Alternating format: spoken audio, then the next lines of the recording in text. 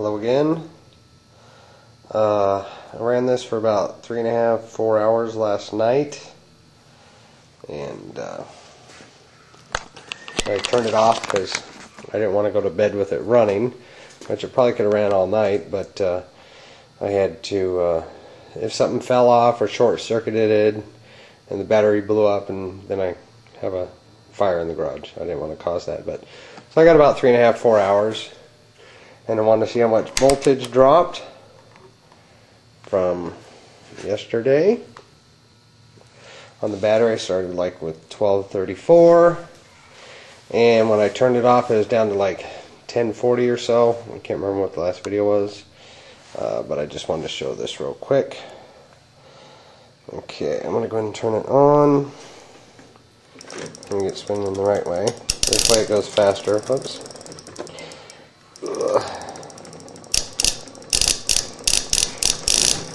There we go. Still hauling ass, as you can hear. John, I'm sure you were quite familiar with that sound for a long time. So I'm going to turn this to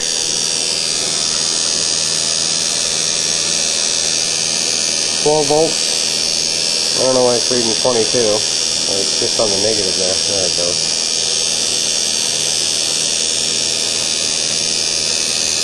And now it went back up to 1169, 66. It'll probably drop pretty quick. You can hear it. But it's still going very, very fast. As you can see.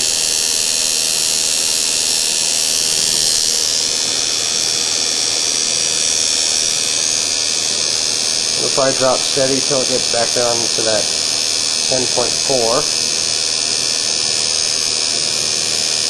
The interesting thing is, and one thing, John, if you watch this, John Aarons,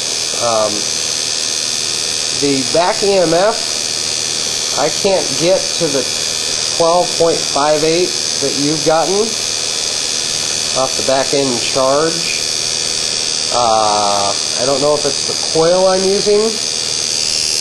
I think this is a very efficient motor because it is hauling butt, but maybe my coil isn't as efficient because you are using a solid iron coil with a lot of wrapping. You've got a very thick coil. If that makes a difference, please let me know. I think this is holding steady at about 1121, 1122. But I want to show you hooking it up to the back EMF that I'm not getting a very high rating at all. So hold on, I'm going to turn this off and then turn it back on. Okay, now we're reading the voltage on the back EMF. There's the bridge rectifier here.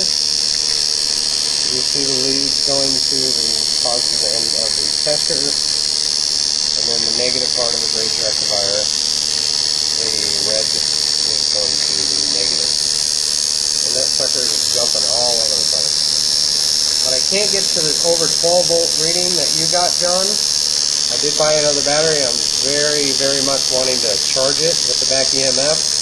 But of course, as you know, I'm sure, you can't get any charge on the battery unless it's over 12 volts. So I'll push it the other way, push the electron backwards. So I need help on that. If you could help me, so that would be great. Anyway, I hope this is helping some other people. In fact, I took the charger off of this battery. I'll go ahead and do it while we're looking. That's the back EMF. I'm going to go ahead and disconnect it. Bring this back over to here because I didn't buy two of the voltage meters. And we are back down to very close to what it was when I shut it off after almost 4 hours last night. But I've only lost a little bit of speed on this sucker, so if you can help me out, somebody tell me what's going on, that would be cool. Thanks. Bye.